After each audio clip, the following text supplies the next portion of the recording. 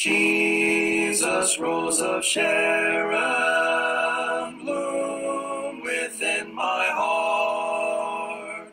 Beauties of thy truth and holiness impart, that where'er I go, my life may shed abroad fragrance of the knowledge of the love of God. Jesus, blessed Jesus, Rose of Sharon, Rose of Sharon, bloom in radiance and in love within my heart.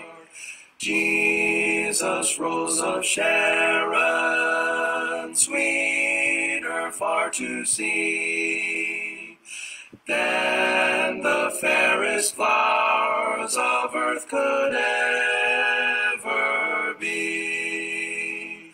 Fill my life completely, adding more each day of thy grace divine and purity, I pray.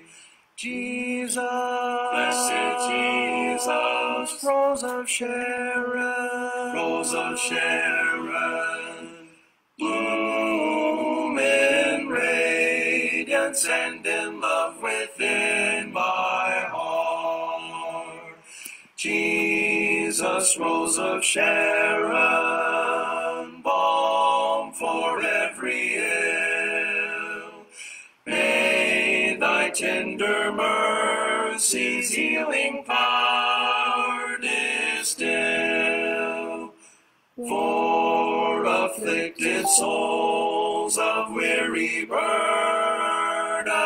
men, giving needy mortals health and hope again.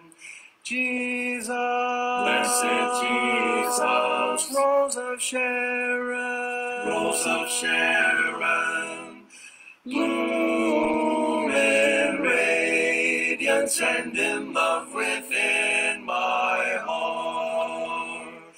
Jesus, Rose of Sharon, bloom forevermore. Be thy glory seen on earth from shore to shore, till the nations own thy sovereignty complete. Lay their honors down and worship at thy feet. Jesus, blessed Jesus, Rose of Sharon, Rose of Sharon, bloom in radiance and in love within my heart.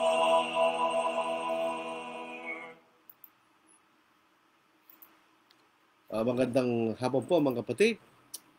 Magandang mainit na hapon sa inyo lahat. Medyo tagulan pero mainit. Nasyat malam. Kabsat. Mahayong hapon sa inyong tanan. Kaisonan. Maya pa gatpanapon. Karayang kapatad. Good afternoon, brethren. So tayo po ay magpapatuloy na po sa ating pag-aaral po sa hapong ito, ano po? Dito doon po sa pagkataas po ng ikawalong kapitulo na ipakilala po ng ang ating kaligtasan nasa ating Panginoon at hindi lamang po ito sa mga Hudyo, gawin din sa mga Hentil. Meron po mga katanungan na pwede nating isipin. Ano ang mangyayari sa bansang Israel? Nawang ang Israel po ay makikita natin, hindi nila tinanggap ang ating Panginoon, manapay ito'y kanilang tinakwil. Ano ang mangyayari sa Israel sapagkat ito ang bansang pinangakuan ng Diyos, di ba? makikita natin itong bansang pinili ng Diyos na panggagalingan ng ating Panginoon. So, anong kailang kalagayan sa harapan ng Diyos? Dito po sa ikasyam na kapitulo, doon sa unang talata at ikalawa, makikita natin ito'y alalahanin ni Apostle Paul. Ito po ay kanyang concern, hinggil sa kanyang mga kababayan. Basahin po natin. Sinasabi kong katotohanan na kay Kristo na hindi ako nagsisinungaling, na ako'y sinasaksiyan ng aking budhi sa Espiritu Santo, na mayroon akong malaking kalungkutan at walang tigil na karamdaman sa aking puso. Binanggit po rito yung salitang budhi. Malimit po ginagamit ang salitang budhi sa Bagong Tipan na may kaugnayan po sa ito po ay may kaugnayan sa tama at mali. Ang ating konsyensya ang tumatanggap at hindi tumatanggap sa mga bagay na tama o mali. So in other words, ang conscience ay tumutukoy sa pagkalam natin ng tama at mali. Pero dito po sa talatang ito, ang budhi ay nangangahulugan ng consciousness. So nasa kaisipan ni Apostle Paul. Nasa kaisipan ni Apostle Paul ang isang malaking kalungkutan at walang tigil na karamdaman. Saan? Malalaman po natin sa kanyang bayan. Doon po sa Romans chapter 10 verse 1, ito po ay inulit ni Apostle Paul. Ano po? Dito po sa New King James Version, Brethren, my heart's desire and prayer to God for Israel is that they may be saved. So maliwanag po rito na ang bansang Israel ay hindi ligtas sa harapan ng Diyos. At ito ang dahilan ng kalungkutan at walang tigil na alalahanin ni Apostol Pablo sa kanyang puso. Siya pag sa isang Hudyo. Natural lamang po na sa isang Hudyo na gusto niya kanyang bayan ay maligtas sa pamagitan ng Ebanghelyo. Pero nakikita niya na sa kanilang kalagayan ay hindi sila ligtas. Hindi lamang sa hindi nila tinanggap ang Ebanghelyo, pero sila ay nagtatag na kailang sariling katwiran. Yun po ay maliwalag sa Romans chapter 10. So ito po ay nasa kaisipan ni Apostle Paul. At ito ay kanyang pinapakayag sa unang 2 talata ng kapitulong ito. Napakalaki ng kanyang alalahanin. Na dito po sa 3 talata, sapagkat ako'y makapagnanasa na ako man ay takwil mula kay Kristo dahil sa aking magkapatid na aking mga kamag-anak ayon sa laman. Hindi siya gusto ni Pablo na siya matakwil. Hindi po, sapagkat siya po ay gusto niya maligtas. Siyempre, siya isang Kristiyano. Pero kung yun ay paraan upang maligtas ang kanyang bayan, ay kanyang gagawin. So nakikita natin dito takilang ang malaking concern ni Apostol Pablo sa kanyang mga kababayan. Ang kanyang pagnanasang sila'y maligtas. In other words, ito po isang malaking kabalintunaan na makikita natin sa mga susunod talata. Na dapat sana itong bayan ito ay maliligtas. Dapat sana ang bayan ito ay tatanggap sa ating Panginoon. Bakit? Sapagkat itong bayan pinili ng Diyos, di ba? Dito po sa 4 at 5 mga talata. Napawang mga Israelita na sa kanilang pagkakukup, ang kalalatihan at ang mga tipan, at ang pagbibigay ng kautusan, at ang paglilingkod sa Diyos, at ang mga kapangakuan na sa kanilang mga magulang, na sa kanilang walang Kristo ayon sa laman, na siyang lalo sa lahat Diyos na malwalhati magpakailanman. Siya nama. Dito po sa English, ano po? Sabi po lang sa New King James. Who are Israelites, to whom pertain the adoption, the glory, the covenants, the giving of the law, the service of God, and the promises, of whom are the fathers, and from whom, according to the flesh, Christ came, who is over all, they eternally bless God, blessed God. Amen. Alam po ninyo, ang bansang Israel, supposed to be, ay dapat ay tanggapin nilang Panginoon. Di ba? Sila ang bayan ng Diyos. Dito po sa mga talatang ito, ipinakita mga bagay na pabor sa kanila bilang bayan ng Diyos. Number one, sila po ay kinupkup ng Diyos. Sila ay kinuha ng Diyos mula sa lahat ng mga bansa bilang kanya magiging tanging bayan at kayamanan na higit sa lahat ng mga bansa. Bumalik po tayo sa Exodus chapter 19. Ano po? Basahin natin sa Exodus chapter 19. Sila po ay hindi pangkaraniwang bansa sa harapan ng Diyos. Sila ay natatangi. In other words, sila ay special na bansa as far as God is concerned. Kung ang ganun po pinag-uusapan, ito po ang ating mababasa sa 19, ito po sa verses 5 to 6. Now therefore, if you will indeed obey my voice and keep my covenant, then you shall be a special treasure to me above all people, for all the earth is mine. And you shall be to me a kingdom of priests and a holy nation. These are the words which you shall speak to the children of Israel. So sila po ay pinili ng Diyos. Sila ay kinupkup ng Diyos, sabi nga rito, na siyang tanging kayamanan na higit sa lahat ng mga bayan kanya. So yun ang kanyang pagkakupkup. Siya ay special na bayan ng Diyos. Nasa kailang kalalatian ng Diyos. Maaaring ito'y tumutukoy sa lahat ng mga biyaya na ibinigay ng Diyos sa kanila. At maaaring tumutukoy ito tinatawag na Shekinah, na ito yung liwalang sa tapat po ng banal sa pinakabanal. Na kung ang Diyos ay siyasama nila, ito'y nagliliwanag. At sumusunod sa kanila kahit sila pumunta. Nasa kanila ang kalalatian ng Diyos. Nasa kanila ang pagbibigay, nasa kanila ang mga tipa. Mga tipa na pinangako ng Diyos kay Abraham, na sila'y magiging dakilang bansa at isang lupang ipinangako sa kanila, ito'y binigay sa kanila ng Diyos. At binigay sa kanilang kautusan ng Diyos upang sila'y maging isang banal na bansa. At makikita rin natin ang mga kapangakuan. So may mga promises ay naibigay rin sa kanila. At higit sa lahat, makikita natin, sa kanila lang galing ang Panginoon ayon sa laman. Sa lahat ng mga lahi sa buong mundo, sa kanila lang galing ang ating Panginoon ayon sa laman. Sapagkat silang bayan pinili ng Diyos. Lahat po ng mga pangako ng Diyos na binigay kay Abraham ay may kaugnayan sa ating Panginoon. Kahit yung lupain, yung pangako sa lupain, kahit yung pangako na sila magiging dakilang bansa, yun ay dahil ang Panginoon ay magagaling sa kanila ayon sa laman. So yun ang pinakahigit na taglay nila bilang isang bansa. Silang pinanggalingan ng Panginoon ayon sa laman. Ito pong talatang ito ay napakahalaga na po.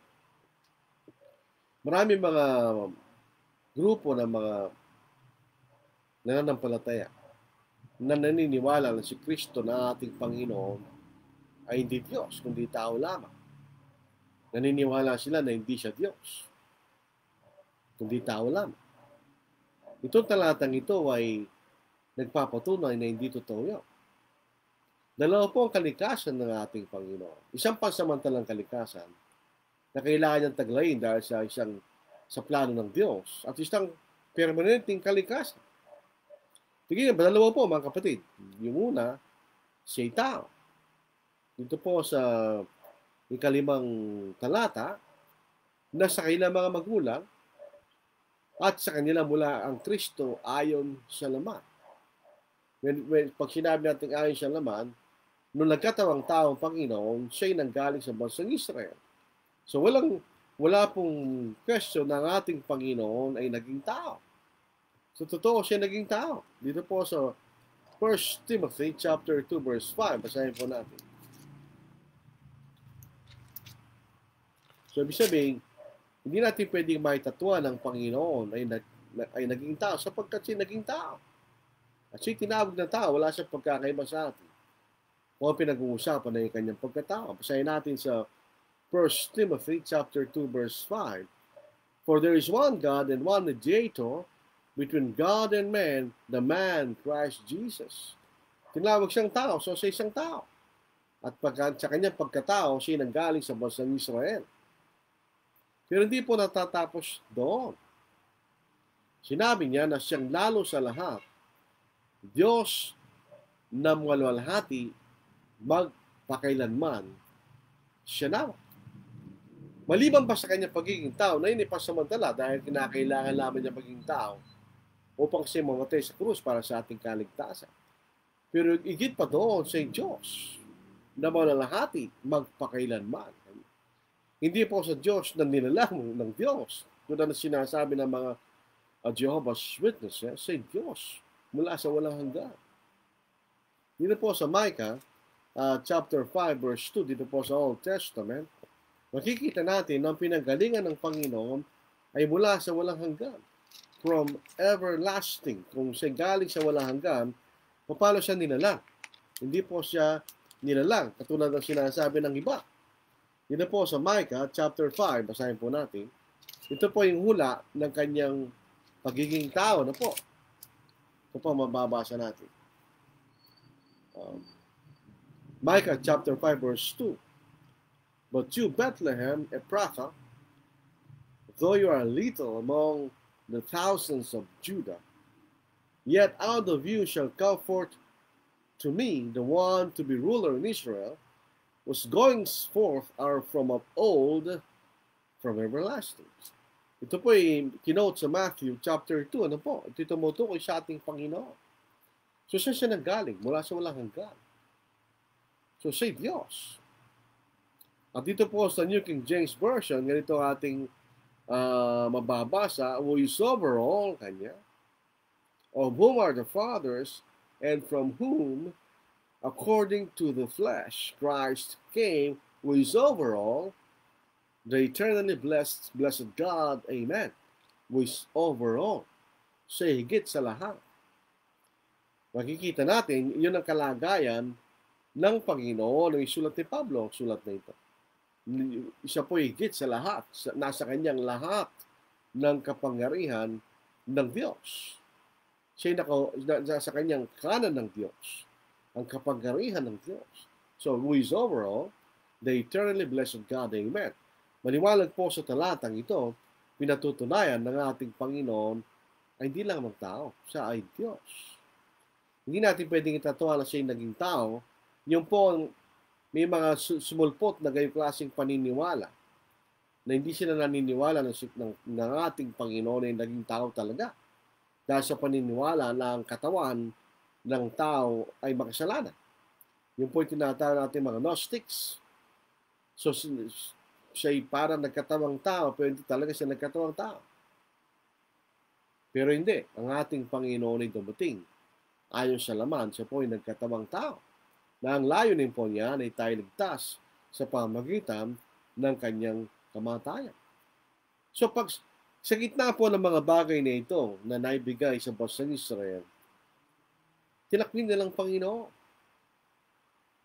Hindi sila sumampalataya sa Ebanghelyo. Kaya sila'y nasa kalulus-lulos na kalagayan. Sila hindi ligtas.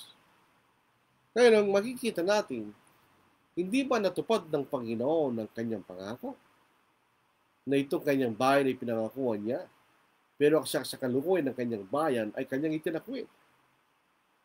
At wala sila sa kalagayan bilang isang bansa na sila ligtas. So dito po sa ika-6 na talata, nawala bang kabuluhan ng lahat ng ipinangako ng Diyos sa pamagitan ni Abraham? Na sa pamagitan ng kanyang bini ay pagpapalain lahat ng kansalupa? Bakit hindi pinagpala ang bansang Israel? Nauwi ba sa wala ang kanyang mga pangako? Sa ika-6 na talata, datapot hindi sa ang salita ng Diyos ay nauwi sa wala, sapagkat hindi ang lahat ng buhat sa Israel ay mga taga-Israel. Dalawang Israel ito, ano po? Na magkaiba. Yung unang Israel, ito yung physical na Israel. Yung ikalawang Israel ay ang tunay na Israel, ang spiritual na Israel. So, hindi lahat ng lahi ng Israel ay naging kaanib sa spiritual na Israel. Anong ibig sabihin no? Sila ba'y tinakwil ng Diyos dahil tinakwil sila ng Diyos? Hindi, dahil di sila sumampalataya sa Diyos. Hindi sila sumampalataya sa Ebanghelyo. Kaya tinakwil sila ng Diyos. Hindi nangangahulugan na wala na silang pag-asa hinggil sa kaligtasan. Pero sa kasalukuyan, na hindi na pananampalataya, sila ay nasa kalagayan ng diligtas sa harapan ng Diyos. Yung ba mga pangako ng Diyos kay Abraham ay nawalang kabuluhan? Hindi. Itinakwil ng bansang Israel ang ating Panginoon. Tandaan po natin, sila nagpapako sa krus sa ating Panginoon. Kaya sila itinakwil din naman ng Panginoon bilang kanyang bayan. Dito po sa Mateo chapter 21, dito po sa verse 43, ano po, maliwanag po ito. Kaya nga sinasabi ko sa inyo, aalisin sa inyong kahanan ng Diyos at ibibigay sa isang bansang nagkakabunga. So, sila po itinakwil. Sila itinakwil ng Diyos bilang kanyang bayan. At ito'y binigay bilang kaharian. At ang kaharian ng Diyos ay hindi lang bansang Israel, kundi ibang bayan. Alam po natin yan ang iglesia. So, maliwanag po rito, hindi ang physical na bansang Israel, kundi ang spiritual na Israel. Ang tumanggap ng kapangakuan ng mga pangako na galing kay Abraham. Hindi ko mo sililahin ni Abraham ay matutupad sa kanilang mga pangako. Natupad ang mga pangako na lahat ng kansalupay pagpapalain sa pamamagitan ng iglesia. Hindi sa pamamagitan na sila dahil sila physical Israel at dahil sila lahi ni Abraham. Malala po natin si Juan Bautista nung siya po'y nagbabautismo. Ano to? Ang buong Judea at Jerusalem pumunta sa kanya. At lumapit sa kanya mga pariseo at Saduseo para mabautismohan. Anong sabi ni John the Baptist? Ni Juan Bautista? Sabi rito, datapot na makita niyang marami sa mga Fariseo at mga Saduseo na nagsiparoon sa kanyang pagbabautismo, ay sinabi niya sa kanila, kayong lahi na mga lupong, sino sa inyo'y nagpaunawa o pamagsitaka sa galit na darating na niya? Paano nalalaman na mayroong galit o kahatulan na darating, sabi ng John the Baptist? Kaya nga'y magbunga ng karapat-dapat sa pagsisisi kanya. In other words, kahit sila yung mga pariseo at Saduseo na mga udyong hindi tapat sa Diyos, kung sila po ay magbubunga ng karapat-dapat sa pagsisisi, tatanggapin sila ng Diyos. Pero sabi ni John the Baptist, at huwag kayo mag-isip na magsabi sa inyong sarili, si Abraham ang aming ama, sapagkat sinasabi ko sa inyo na mangyayaring makapagpapalitaw ang Diyos ng mga anak ni Abraham sa mga batong ito. Huwag niyo ipagmalaki na kayo anak ni Abraham. Walang kabuluhan yun, sabi ni John the Baptist. Ang may kabuluhan, kayo magbunga ng karapat-dapat sa pagsisisi kanya. At kayo tatanggapin ng Diyos. At hindi dahil sa dahilang kayo lahi ni Abraham. So, ang pagiging lahi ni Abraham ay walang kaugnayan sa katuparan ng mga pangako ng Diyos kay Abraham. Hindi sa pisikal na Israel matutupad yung mga pangakong yun, kundi sa spiritual na Israel. Kaya nga po, hindi po nasama sa pangako ang pisikal na Israel dahil hindi sila kabilang sa spiritual na Israel. In other words, hindi sila sumampalataya sa Ebanghelyo. Kaya sila naging kabilang sa spiritual na Israel. Kung makikita natin sa ating maalala po natin ang ating pinag-aralan sa aklat ni Isaiah, 11 lamang ay remnant ng bansang Israel ang maliligtas. 11 lamang ang naniwala at sumampalataya sa ating Panginoon. Yung majority, karamihan ng physical na Israel, tinakwil nilang Panginoon. At hindi sila sumampalataya sa Panginoon bilang itinalagang tagapagligtas ng Diyos. So, hindi lahat ng physical na Israel ay naging kabilang sa spiritual na Israel. Alalahanin po natin sa ikalawang at ikatlong kapitulo ng aklat na ito ng Roma na hindi ang pagtuturi sa laman lamang ang mahalaga, kundi ang pagtuturi ng puso. ang pagkaalis na katigasan ng puso at pagpapangbaba sa harapan ng Diyos. So pinagmamalaki nila sila tuli sa laman. Hindi lang yun, hindi yun na mahalaga. Kailangan sila maging tuli sa kanilang mga puso kanya. At tanggapin nila ang Ebanghelyo ng ating Panginoon. Sa ikapitong talata, di sapagkat sila ibini ni Abraham ay mga anak sila silang lahat. Kung di ka Isaac tatawagin ng ibini, anong ibig sabihin na? Kung ipinagmamalaki nila na sila'y lahi ni Abraham, kaya sila'y dapat matupad sa kailang pangako, may mali sila. Kung gayon ang kaisipan na lahi ni Abraham ang maging katuparan ng mga pangako, may hindi lang mga basang Israel ang makakasama doon. Kundi lahat ng lahi ni Abraham, kasama si Ishmael, kasama yung naging anak niya doon sa kay Ketura, lahat ng mga anak lahi ni Abraham ay tatanggap ng kapangakuan ng pagpapala sa pamagitan ng ating Panginoon. Pero napatunayan ng Diyos dito totoo yun. Dahil hindi lahat ng mga anak ni Abraham ay kasama sa pangako. Bakit? Sa lahat ng mga anak ni Abraham, si Isaac ang pinili ng Diyos na maging anak ng pangako na sa kay Isaac tatawagin ng binhi. So hindi kabilang ibang anak ni Abraham. So, sa paggalap ng Diyos sa kanyang pangako ng pagpaplano o pangako ng kaligtasan sa mga tao sa pamagitan ng Panginoon, ay tinakwil niya ibang lahi ni Abraham. At ang pinili niya ay si Isaac.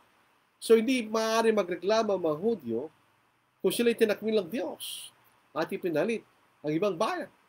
Dahil sa paggalap ng Diyos sa kanyang plano, itinakwil din naman niya ang ibang lahi ni Abraham at pinili si Isaac. Itinakwil din siya sa pinili si Jacob. At itinakwil ang ibang anak ni Jacob, pinili ang lahi ni Juda na paggagalingan ng ating Panginoon. So kung sila tinakwil ng Diyos, may dahilan. At wala silang dapat ireklamo.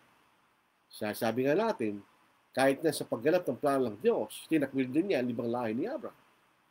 Kung hindi sila sumampalataya sa Panginoon, may karapatan ng Diyos, itakwil sila. At wala silang karapatan magreklamo sa Diyos kung bakit sila tinakwil ng Diyos bilang kanyang bayan o bilang kanyang bansa. Di ba? Sa ika-8, sa mga tweed, ay hindi mga anak sa laman ang mga anak ng Diyos, kundi ang mga anak sa pangako'y siya'y bibilang ng isang binhi, sapagkat itong salita ng pangako, ayon sa panahong ito, paririto ako at magkakaroon si Sarah ng isang anak na lalaki. Nang sabihin ng Diyos kay Abraham kung gaano karami bitoy sa langit at gaano karami ang buhangin sa dalampasigan, gayon ang magiging lahi. Dito tumutukoy sa pisikal na lahi ni Abraham. Ito'y tumutukoy sa mga spiritual na mga anak ni Abraham. Ito ang spiritual na Israel. Ito ang iglesia ng ating Panginoon. Hindi lamang isang bansa pinag-uusapan. Yun po ay hyperbole. Hindi naman ibig sabihin ganun talaga karami. Kundi sa lahat ng mga bansa, manggagaling ang angkan ni Abraham. Ang lahi ni Abraham. Hindi lamang sa isang bansang Israel. Yun ang sinasabi ng Panginoon sa mga talata yun. Sa Genesis, ano po? Kung ang basihan, sabi nga natin, kung ang basihan ng katuparan ng pangako ay lahi, dapat ang lahat ng mga anak ni Abraham ay mga kasamang matupad sa kanilang pangako ng pagpapala sa pamagitan ng ating Panginoon. Pero ang pinili niya, sinasabi nga natin, ay si Isaac ang maging anak ng pangako. Siya ng paggagalingan ng binhi na walang iba kundi si Kristo. Hindi ko mo sa lahi sa laman, kayo magiging tagapagmana ng pangako. Hindi. Sino ang naging tagapagmana ng pangako? Dito po sa Galacia, 3 kapitulo, sa talatang 29, maliwalag po sinabi at tinuran ni Pablo sa talatang ito kung sinong tagapagmana ng pangako. Ito ba yung lahat ng lahi ni Abraham? O ito ba ang babubas ng Israel sapagkat siya yung lahi ni Abraham? Hindi. Isahin po natin. At kung kay Kristo, kayo ay binhi ni Abraham at tagapagmana ayon sa pangako. Sino ang tagapagmana ng pangako ni Abraham? Ang mga Kristiyano, yung mga nakay Kristo. Hindi sa pamamagitan ng laman. Hindi ko mo ikaw kabilang sa pisikal na Israel na dahil kayo mga anak ni Abraham, ay kayo tagapagmana ng pangako. Maliwalag na hindi. Kaya di nila pwedeng ipagmalaki. Kami anak ni Abraham, kami ay tagapagmana ng pangako. Hindi totoo yun. Ang tagapagmana ng pangako ay ang mga Kristiyano, ang espiritual na Israel. Hindi ang pisikal na Israel. Unfortunately, hindi lahat ng pisikal na Israel ang naging kaanib doon sa mga tagapagmana ng pangako. Ang spiritual na Israel, ang iglesia, ang mga Kristiyano, ang mga Kristohanon. Ayon sa mga kapatid natin, mga Bisaya, mga Kristohanon. Dito po si kasampot, kalabing-isa. Hindi lamang gayon, kundi nang may paglihin na ni Rebecca, doon po sa ikasyam talata, bago tayo po sa eksampo, paano ipinakita na siya kay anak ng pangako, pinangakuha ng Diyos si Sarah na isang baong. At si Abraham ay 100 taon na, si Sarah ay 90 taon na, maliban pa doon si baong. So hindi siya naging anak ng natural na paraan. Kung gusto yung natural na paraan, hindi na pwede yun. Lampas na sa kaugalian ng mga babae si Sarah. Hindi na po siya dinadatnan ng buwan ng dalo ng mga babae. So paano pa siya magkakaanak? Pero dahil siya anak ng pangako, siya nagkaanak. Kahit labag sa kalikasan. Ito isang himala. Ang pangako sa pamagitan ng isang himala ay naipanganak po si Isaac, mga kapatid. So punta po tayo sa 10, kalabing-isa. At hindi lamang gayon, kundi nang may paglihin na ni Rebecca sa pamagitan ng isa. Ito nga yung ating ama na si Isaac. Sapagkat ang mga anak na hindi pa ipinapanganak at hindi pa nagsigawa ng manumang mabuti at masama, upang ang layo ng Diyos ay mamalagi, alinsunod sa pagkahirang na hindi siya manggawa kundi doon sa tumatawag, ay sinabi sa kanya ang panganay ay maglilingkod sa bunso. Ito pong mga talatang ito ay ginagamit ng mga Calvinist para patunayan na meron talagang hinirang ang Diyos na maligtas mula sa mga tao. Unfortunately, dito tinuturo ng mga talata. Nang ito po ay mangyari at kinausap ng Diyos, makikita natin to. Ano bang ibig sabihin nito? Ito ba ay tumutukoy sa personal na si Esau at si personal na si Jacob? Nagkausapin ng Diyos si Rebecca sa Genesis chapter 25, verse 23, itong sinabi ng Diyos kay Rebecca. At sinabi sa kanya ng Panginoon, 2 bansa ay nasa iyong bahay bata. At 2 bayan ay papaghihiwalayin mula sa iyong tiyan.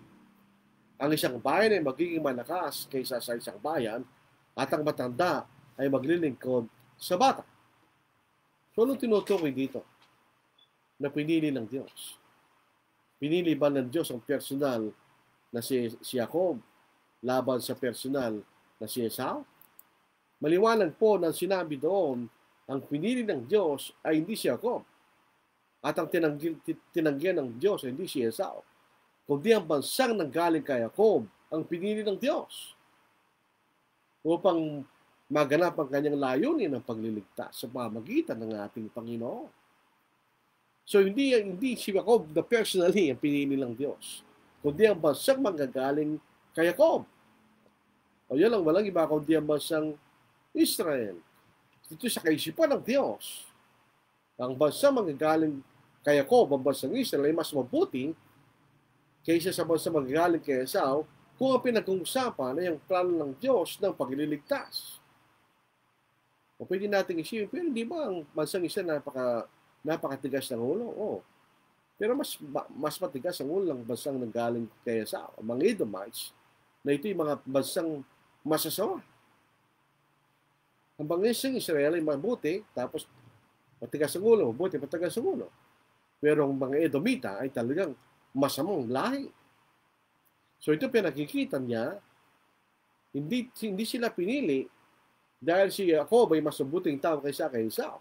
Dahil diniin po ng Diyos na ang mga bata ay hindi pa nakagawa ng mabuti at masama. Hindi sila pinili dahil doon sa ganung dahilan. Kundi upang may pakilalang Diyos ang kanyang katuwiran ng pagpipili. Siyempre, ako ang pipili kanya. Ayon sa aking pagpipili. Pinili ng Diyos ang pinakamabuti upang ganapin ang kanyang plano. Pasinin po natin. Kahit haluglugin natin ng Genesis, wala tayong mababasang si Esau ay naglingkod kay Jacob personally. Pagkatapos po ng maraming panahon, nagkita sila. Pagkatapos lang tayo mababasa, nagkita pa silang muli o nagkasama pa. Yun ba? So walang record na naglingkod si Esau kay Jacob sa kanyang kapatid. Malapay, meron tayong mababasa ng bansang nanggaling kay Esau, ang mga Edomita, ang Edom, ay naglingkod sa bansang Israel. So maliwanag rito, ang tinutukoy rito, pinili ng Diyos ang bansang galing kay Jacob. Hindi si Jacob mismo. Ibasahin po natin sa unang kronika, 18 kapitulo, sa mga talatang 12 at 13. Bukod dito, si Abisai, na anak ni Servia, ay sumakit sa mga Idomeo sa libis ng asin ng 18,000. At naglagay siya ng mga pulutong sa Edom, at sa lahat ng mga Idomeo ay naging mga alipin ni David. At binigyan ng pagtatagumpay ng Panginoon si David saan man siya naparoon. So naglingkod ng Edomita, ang mga Edomites, ang Edom, sa bansang Israel. So ito hindi yung mismong si Esau ay naglingkod kay Jacob.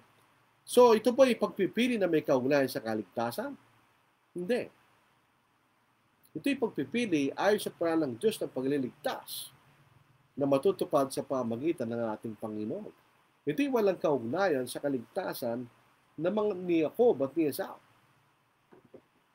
Kundi ayon sa pagpipili ng Diyos ng mga gagamitin niya para matupad ang kanyang plano ng pagliligtas sa pamagitan ng ating Panginoon. Ang mga Calvinists, ginagamit nila ito na may kaugnayan sa kaligtasan. Na nililigtas ang tao hindi dahil sa kanyang ginagawa, kundi dahil sa pagpipili ng Diyos. Wrong. Walang kaugnayan sa kaligtasan. Straight po natin. Si Apostol Pablo ay pinili ng Diyos mula pa sa tiyan ng kanyang ina para maging apostol. Kaya nga dito po sa Gawa, chapter 9:15-16, sinabi niya, ikay gagawin mo sa sidlan sa mga Hentil. So siya ginawang apostol sa mga Hentil ng Panginoon. Yung ba pagkatawag niya bilang mga apostol ay may kaugnayan sa kanyang kaligtasan? Wala. Kinakailangan pa rin gawin ni Apostle Paul ang dapat gawin ng sino man para sa maligtas. Kinakailangan siyang sumunod sa Ebanghelyo. Yung sa Gawa, chapter 22, verse 16, ang sabi ni Ananias, ngayon, bakit ka tumitigil? Magtindig ka at magbautismo. At tugasan mong iyong mga kasalanan na tumatawag sa kanyang pangalan. Kanya. At kinakailangan din niya mag-ingat at maging tapat hanggang sa wakas. Yun po sa 1 Korinto, 9 na kapitulo sa mga talatang 24 hanggang 27. Hindi ba ganyan nalalaman na ang mga nagsisitakbo sa takbuhan ay tumatakbong lahat? Ngunit isa lamang ang tumatanggap ng gantimpala? Magsitakbo kayo ng gayon upang magsipagtamo kayo. Ang mga bawat tao na nakikipaglaban sa mga palaruan ay mapagpigil sa lahat ng mga bagay. Ginagawa nga nila ito upang magsipagtamo ng isang putong na may pagkasira. Ngunit tayo niya ang walang pagkasira. Ako ay tumatakbo sa ganitong paraan na hindi gaya ng nagsasapalaran. Sa ganito rin ako ay sumusuntok na hindi gaya ng sumusuntok sa hangin. Ngunit tinampas ko ang katawan at aking sinusupil. Baka sakaling sa sanumang paraan, pagkapangaral ko sa iba ay ako rin itakwil. So yung kanyang pagkapostol, hindi automatic ang kaligtasan niya. So gayon din ang pagpipiling ito ng Diyos. Hindi ito pagpipili, hindi po election, ito hindi pagpipili na may kaugnayan sa kaligtasan ng mga taong pinili niya. Hindi. Ito'y pagpipili ng mga taong gagamitin niya para maganap niya ang plano ng pagliligtas sa pamagitan ng ating Panginoon. So dito mga talatang ito hindi nagpapatunay ng predestination. Pinili ng Diyos ang inaakala niyang magaling para sa kanyang planong pagliligtas sa tao sa pamagitan ng ating Panginoon. Kaya nga, sabi, ulitin natin, hindi, yung kanyang pagpipili ay hindi ayon sa mga gawa. Kaya pinili niya si Jacob kaysa kay Esau, ay hindi pa pinapanganak si Jacob at si Esau. Kundi para may pakita niya yaong katwiran ng kanyang pagpili kanya. Dito po sa 13. Gaya ng nasusulat si Jacob ay inibig ko, datapot si Esau ay aking kinapopuotan. Magbabasahin natin sa Genesis chapter 25 verse 23, natin mababasa ito. Sa katunayan, ito'y binanggit ng Panginoon, ilang taon nang nakalipas, matagal ng panahon nakalipas. Saan ba ito binanggit ng Panginoon? Kinapuotan ba ng Diyos si Esau mismo? At inibig niya ng Diyos si Jacob mismo? Saan ba nanggaling itong quotation na ito? Ito yung nanggaling sa Malakay, chapter 1, verses 1 to 4. Malakias. Sa unang kapitulo, unang talata hanggang ika-4 na talata. Sino bang Jacob ang binabanggit niya? Yung Jacob na tao o yung Jacob na bansa? Sino bang Esau tinutukoy niya? Yung Esau na tao o yung Esau na bansa? Kasi ginagamit din po ito ng mga Calvinists. Tingnan mo kanya. Si Jacob ang pinili ng Diyos. Si Esau ang kinapuotan ng Diyos. Basahin po natin ang Malakias. Ano po? Ang hula ng salita ng Panginoon sa Israel sa pamagitan ng Malakias. Iniibig ko kayo, sabi ng Panginoon. Gayma inyong sinasabi, sa ano mo kami inibig? Hindi ba si Esau ay kapatid niya ko? Sabi ng Panginoon, gayma inibig ko si Jacob. Ngunit si Esau ay aking kinapuotan. At ginawa ko ang kanyang mga bundok na isang kasiraan.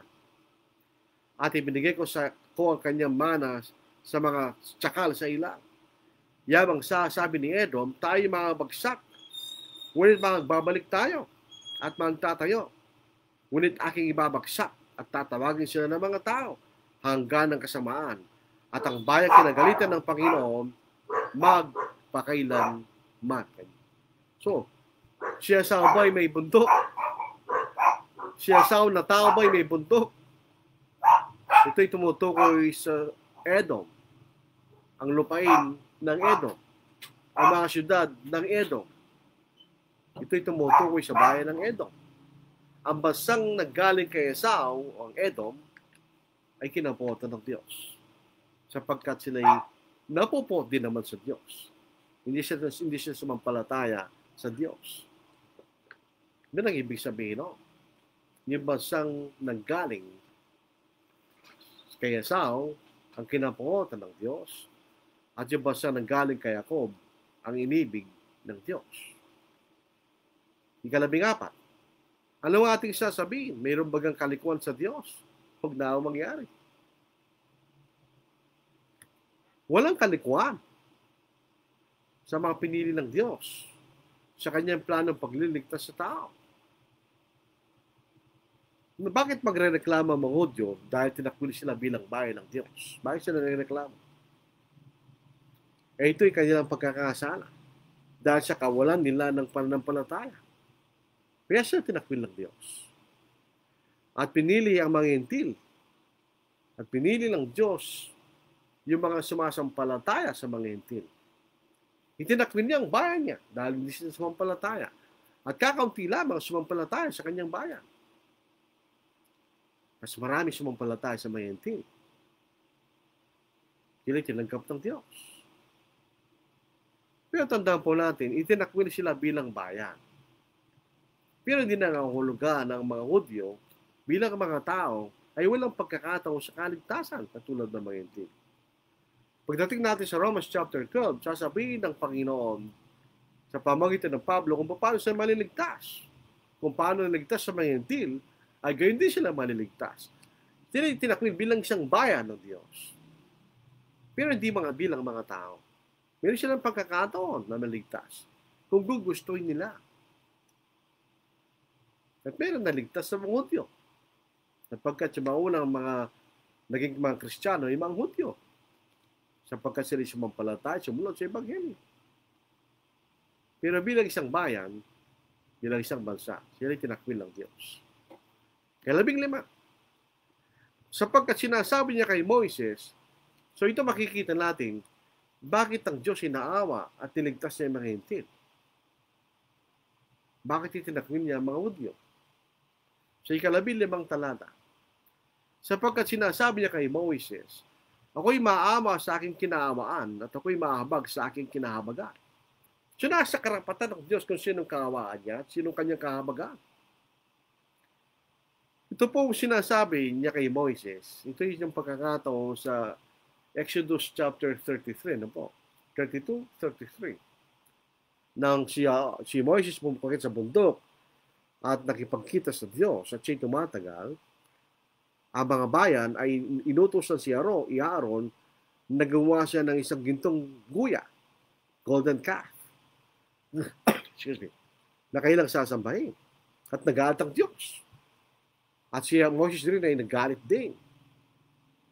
Ayaw na ni Moses. Dahil sa katigasan ng ulo ng bayan ito kanya. Kung hindi mo lang kami kanya, kung ang kalulatian mo, ialisin mo sa amin kanya, hindi na ako magpapatuloy, sabi ni Moses. So doon po sa 15, sabi ng Diyos, hindi ko aalisin ang kalulatian sa bayan ito kanya. So dito si Moses ay nagagalit. At tigas ng ulo ng bayan ito kanya. Pero andun pa rin ang kaawa ng Diyos sa bayan niya, di ba? Hindi niya tinakwil sa pantong yun ang bansang Israel. So dito, sino po ang wala makapagpipigil sa Diyos kung sino ang kanyang bibigyan ng awa? Pero may particular na kondisyon ng pagbibigay niya ng awa. Dito po sa Kamikaan, 28 kapitulo, sa 13 talata. Siyang nagtatakip sa kanyang mga pagsasalangsang hindi giginhawa. Ngunit na nagpapahayag at nag-iiwan ng mga yaon ay magtatamo ng kawaan. So yung mga nagsisisi at iniiwan na kayo ng mga pagkakasala ay magtatamo ng kawaan ng Diyos. Ang bansang Israel bilang isang bayan na hindi gayon. Kaya sila tinakwil ng Diyos. Ang mga hintil ng pakaralang ebanghelyo, gayon sila. Kaya sila'y kinaawaan ng Diyos. Alam mo ang pangangatiwiran ng mga Hudyo at pagtututol ng mga Hudyo ay walang dahilan, mga kapatid. Bakit kahit bakit niligtas yung mga hintil? Ang kailang pagsasalasak at pagtututol sa gayong pagbibigay ng awa ng Diyos sa mga hintil ay walang dahilan. Walang bigat sa harapan ng Diyos. Doon po si Isaiah, chapter 55, verse 7. Lisanin ng masama ang kanyang lakad at ng liko ang kanyang mga pag-iisip at manumbalik siya sa Panginoon at kaawa niya siya at sa aming Diyos sapagkat siya'y magpapatawad ng sagana. Ginawa ba yan ng bansang Israel? Hindi. Kaya hindi binigay ng Diyos ang kanyang kaawaan sa kanyang bayan. Sa 16. Kaya nga, hindi sa may ibig, ni hindi siya tumatakbo, kundi sa Diyos na naaawa. Alam po niyo, ano bang pinag-uusapan rito? Sa planong pagtupad ng pangako ng Diyos kay Abraham, pinili ng Diyos ang pinakamagaling ng instrumento para matupad yun. Ang binhing pinangakuan ay si Kristo, hindi ang bansang Israel. Katulad ng iniisip ng bansang Israel. Ang iniisip ng bansang Israel, sila yung binhing pinangakuan. So sila ni Abraham, so sila yung pinangakuan. Sila yung tagapagmanang pangako kanya. Pero ang binhing pinangakuan ay hindi marami. Kundi isa lang, na walang iba, kundi ng ating Panginoong Yesu Kristo, hindi ng bansang Israel. Dito po sa Galatia, chapter 3, dito po sa talata 16, maliwanag po ito mga kapatid. Basahin natin, ano po? Ito ang ating matutunghayan. Now to Abraham and his seed were the promises made. He does not say, and to seeds as to many, but as of one. And to your seed, who is Christ. Ang bini ay si Kristo, hindi ang bansang Israel. Ngayon, ano po ang ginagawa ng Israel. Sabi rito, yung may ibig at tumatakbo, anong ginawa nila? Ang mga Gentil sa paniniwalang sila ang bining pinangakuan, pinipilit nila mga Gentil na mga Kristiyano sumunod sa kautusan ni Moises na magputuli.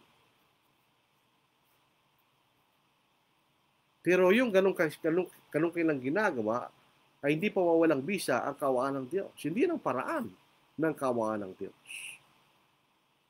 Ang kawaan ng Diyos sa pamagitan ni Kristo na ating Panginoon.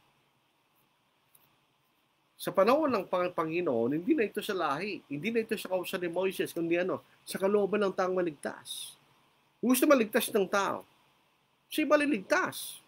Kung ayaw niya maligtas, hindi siya maliligtas. Noon po sa Gawa, chapter 22, verse 17, Apokalipsis, sa huling talata ng Apokalipsis, doon po sa huling kapitulo, sa 17 talata ng Apokalipsis, sino po ang maliligtas? Basahin po natin. Sabi po sa Tagalog, ang nauuhaw ay pumarito. Ang may ibig ay kumuha walang bayad ng tubig ng buhay. Sino yung may ibig maligtas ang maliligtas? At sila ang kaawaan ng Diyos. Ayaw maligtas, katulad ng bansang Israel, wala ang kaawaan ng Diyos. Dito po sa 17, 18, ito rin po yung napaka-interesyanting talata. Kaya sinasabi ng kasulatan tungkol kay Pharaon, dahil sa layong ito, ay tinaas kita, upang aking mahihiyag sa pamagitan mo ang aking kapangyarihan. At upang aking pangako'y ang aking pangalay may tanyag sa buong lupa. Kaya nga sa kanyang ibig, siya'y naaawa at sa kanyang ibig siya'y nagpapatigas kanya.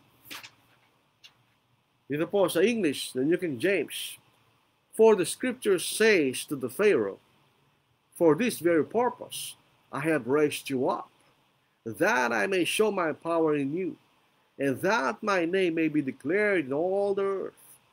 Therefore, he has mercy on whom he wills, and whom he wills, he hardens. Dito po ang question, paano pinatigas ng Diyos ang puso ni Pharaoh? Sabi ng iba, sa pamagitan daw po ng Espiritu Santo. Pinatigas ng Diyos ang puso ni Pharaoh. Hindi. Ano bang kalagayan ng puso ni Pharaoh? Dito po sa Exodus chapter 5, verses 1 to 3. At pagkatapos ito, si Moses at si Aaron ay nagsipasok at sinabi kay Pharaoh, ganito sabi ng Panginoon, ng Diyos ng Israel, bayaan mo ang aking bayan na yumaon upang ipagdiwang nila ako sa isang kapistahan sa ilang. So, ipinakikiusap ng Diyos na palayain ng Pharaoh ng bansang Israel upang sila ay sumamba sa Diyos sa ilang. Ito ang sagot ni Pharaoh. At sinabi ni Pharaoh, sino ang Panginoon na aking pakikinggan ang kanyang tinig upang pahintulutan kong yumaon ng Israel? Hindi ko nakikilala ang Panginoon at saka hindi ko pahintulutan yumaon ng Israel. At kailang sinabi ang Diyos ng mga Hebreo ay nakipagtagpo sa amin, pahintulutan mo kaming maglakbay na 3 araw sa ilang at magahin sa payo naming Diyos, baka hulugan niya kami ng salot o ng taba. Ano ang damdamin ng Pharaoh? Siya laban sa Diyos. Siya nag-imagsik laban sa kagustuhan ng Diyos. Yun ang puso ni Pharaoh. Ngayon ang Diyos, ang Panginoon, so ang Pharaoh po may patinding determinasyon na labanan ang Diyos sa kanyang pagbibigay awa sa kanyang bayang Israel. Sa kanyang isip, ang Israel ay kanya, hindi sa Diyos. So, hindi niya palalayain ng Israel kahit anong mangyari. So, yung mga salot na binigay ng Diyos, anong dahilan no? Para magbagong kaisipan ni Pharaoh. Hindi kaagad binigay ng Diyos yung patayin ng lahat ng panganay sa Egypto. Bakit? Bakit iniunti-unti ng Diyos? Ang Diyos ay naging mapagpahinood sa Pharaoh. Baka sakaling sa mga salot na ito ay magbagong kanyang kaisipan. Ang nangyari, sa bawat salot na binibigay ng Diyos, hindi nagbabagong kaisipan ni Pharaoh. Lalo siya naging matigas sa kanyang determinasyon na labanan ng Diyos. Lalo siya naging matigas na wag niyang palayain ng bansang Israel. So dito makikita natin, may dalawang bahagi ng pagpapatigas. Pinatigas ng Diyos ang puso ni Pharaoh sa pamagitan ng mga salot. Dahil matigas ng puso ni Pharaoh. Yun ang tandaan natin. Hindi po malambot tapos tumigas. Matigas na kagad ang puso niya. Sa bawat salot na ginagawa ng Diyos, lalong tumitigas ang puso ni Pharaoh. Yun sa mga salot na bigyan ng Diyos, ay lalong nagpatigas sa puso ni Pharaoh. So ang Diyos ba ang actual nagpatigas sa puso ni Pharaoh? Si Pharaoh mismo ang nagpatigas ng puso sa kanyang puso. Ang mga ginawa na ng Diyos ang nagpatigas lalo sa kanyang puso. So ito walang pagkakaiba sa panganga ng Ebanghelyo. Sa isang taong mapagkumbaba at bukas ang kaisipan, tatanggapin niya Ebanghelyo. Sa isang taong saradong kanyang kaisipan, sa bawat pangangaral natin ng Ebanghelyo, lalo lang siya titigas. Lalo siyang tatanggi. At di tatanggapin ang salita ng Diyos. Sino nagpatigas? Matigas na puso mismo niya eh. Pero lalong pinatigas sa pamagitan ng salita ng Diyos. Lalong napatunayan ang katigasan ng kanyang puso. Kung halimbawa si Pharaoh ay naging malambot ang kanyang puso at naging mabait at mabuti sa Israel, ang lalabas ay ang kanyang kabutihan at kabaitan. Pero dahil sa pagtanggi ng Pharaoh sa Diyos, at eventually, nagtagumpay ang Diyos laban kay Pharaoh, napatay niya lahat ng pangalan sa Egypto. Anong pinatunayan ng Diyos kay Pharaoh? Hindi mo ko kaya, Pharaoh. Ako ang Diyos na makapangyarihan sa lahat. At na makita ito ng bansa sa paligid ng Egypto, nakita nilang tunay na kapangyarihan ng Diyos. Di ba? So yung makikita natin, ang epekto ng pagpapahinod ng Diyos kay Pharaoh ay tumigas ang puso niya. Lalo siyang naging determinado na labanan ang layunin ng Diyos sa bawat salot na binibigay sa kanila sa Pharaoh at sa kanyang bayan. Lalong tumitigas ang puso ni Pharaoh. So ito po ating pag-aaral sa hapong ito. Sino nagpatigas sa puso ni Pharaoh? Si Pharaoh, dahil yan ang kanyang kagustuhan, laban ng Diyos. At ang Diyos, dahil sa kanyang pagpapahinod sa mga salot na kanyang ginawa, ay nagpatigas sa puso ni Pharaoh. Kung ang puso ng tao ay bukas, ang kaawaan ng Diyos ay mapapasa kanya. Pero kung ang puso ng tayo matigas, patitigasin ng Diyos ang puso niya sa pamagitan ng kanyang salita. So ito po ang ating pag-aaral sa hapong ito. Excuse me. Simula tayo sa taas. Grace Tagaygay. Magandang hapon po, Brad, at sa lahat ng nakikinig. John Bautista. Magandang hapon din, sister. Mahayong hapon, sister. John Bautista, watching with you all. Na bag nga malam. Kastamat kenka. Kapsat. Rafael Ortiz, good afternoon mga kapatid. Good afternoon din sa iyo, Brother Rafi. Marlon Dasilo, magandang hapon po, Brother Lordy, sa lahat na nanginginig. Salamat po sa araw-araw na pagpapalaganap sa salita ng Diyos sa Facebook. Kahit po ako nasa ibang bansa, marami po ako natutunan. Ingat palagi. Wala na pong boundary ngayon dahil sa internet, wala nang boundary mga bansa. Kahit nasa malayo pa, ay pwedeng datnan ng salita ng Diyos. Oljan Ocampo, good afternoon po. Good afternoon din. Noe Louis Villa Mayor family, present po. Brother Lodi, present din. Ay, good afternoon din sa lahat ng Villa Mayor family. Roy Babs Ilipak, listening. Gandang hapon po. Ito rin po yung nasa abroad. Gandang hapon din. Nito Vitor Alicia, na ibag na malim, kapsat, kastamet, kenka, kapsat. Wala po tayo nakitang mga comments o tanong. So wala lang po tayo masasabi sa ating paksa. Pero kung meron kayong tanong, pwede pa rin yung itanong. Hanggat di pa tayo natatapos po sa ating pangangaral. Hindi makikita niyo, ito po mga ibang talata sa ikasyam na kapitulo ay mga sinasabing mahirap na talata. Actually, hindi. Kung makikita natin ang konteksto ng mga pinag-uusapan.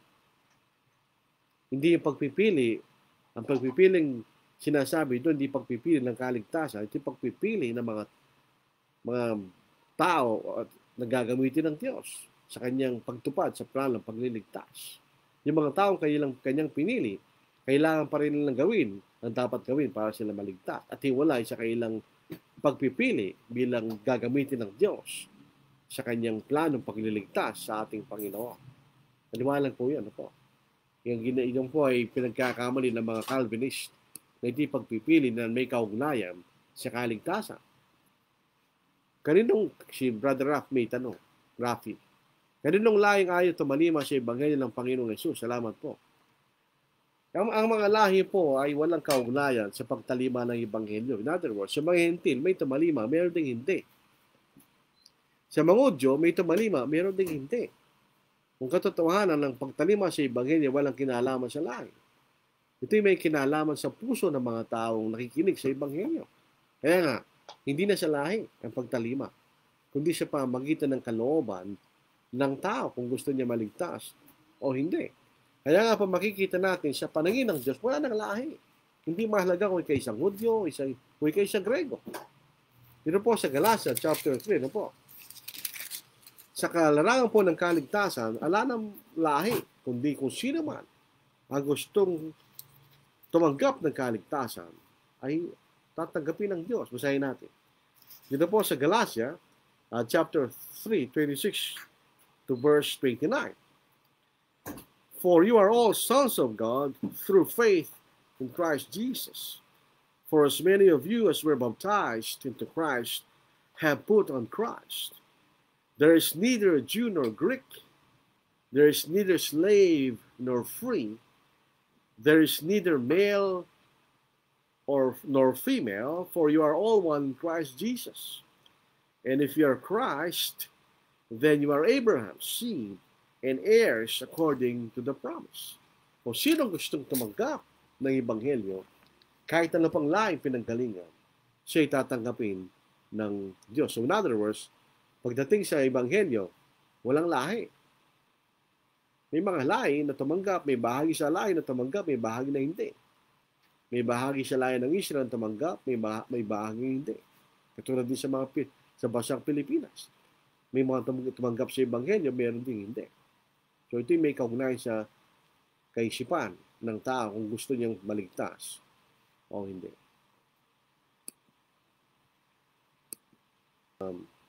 Talata, ano po, o kapitulo.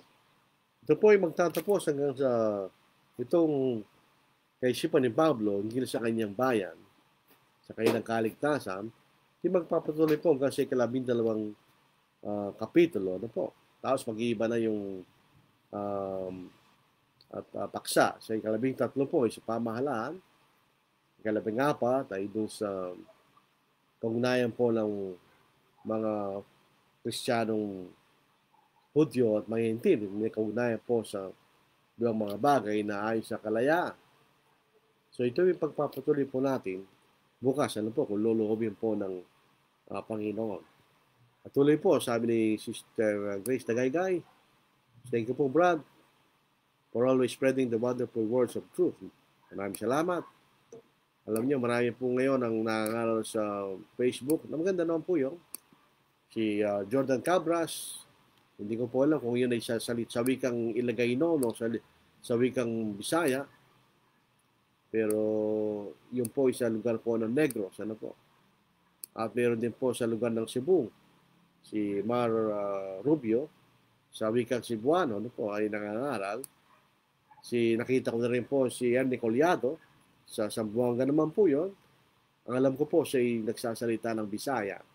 Ayun po, nangangaral din po SAFB.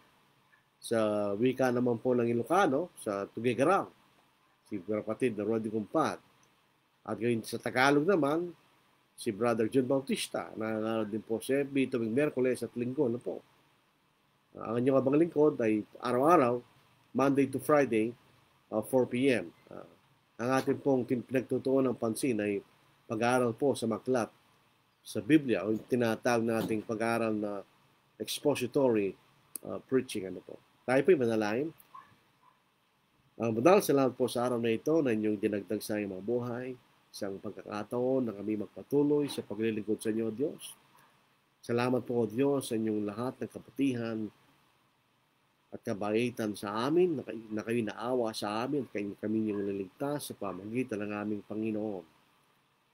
O sa pamagitan lamang na aming mga sarili, Ama, wala kami magagawa hanggang sa aming mga pagkakasala. Maraming salamat, Ama. Binigyan niyo kami ng pribileyo na tawagin namin kayo Ama at kami yung mga anak. Nagpapasalamat kami sa lahat ng mga buting bagay na binibigay sa amin, sa physical na aming pangailangan at sa spiritual na aming pangailangan. Salamat po sa salita ng Diyos na nagbibigay kaliwanagan sa inyong kalooban sa amin. Salamat po sa iglesia, sa mga kapatid na tumutulong po sa pagpapatibay ng pananampalataya ng bawat isa. Salamat din po sa inyong pamilya na yun po ang aming, sabi nga po nila, ito ang aming mga lugar ng nagkaroon kami ng kapahingahan at napatutupuan ang pagmamahal. Salamat sa lahat ng mabuting bagay na ibinigay sa amin ng Diyos. Patawarin niyo kami sa aming mga pagkakamali. At kami lumalapit sa trono ng awa na kami yung patawarin. Ang mga bagay ito yan, iningi rin po namin ng panalangin ng ang mga kapatid na nasa karamdaman. Hindi naman namin babanggitin ng mga pangalan po. Sana yung pagalingin. At kung wala na pong kalunasan ng kailang karamdaman, sana ibigyan nyo sila ng kalakasan ng kailang kalooban, magtiling sila sumasampalata sa inyo at Diyos. Ang mga bagay ito ay aming inihingi. Nakilang pangalan po sa Kristo. Amen. So, bukas po, magkita-kita tayo muli sa oras po ng ika-4, Philippine Official Time. Ano po, actually, may pagkakaiba sa minuto bawat bahagi ng Pilipinas. Alam ko po, halimbawa, sa lugar po ng Sama, sila'y nauna ng ilang minuto kaysa sa mga tao na sa Maynila. Minuto lang naman. Pero actually, officially, isa lang po oras natin. Philippine Standard Time. 4:00 ng hapon. Ingat tayo palagi. Sabi dito, be safe always.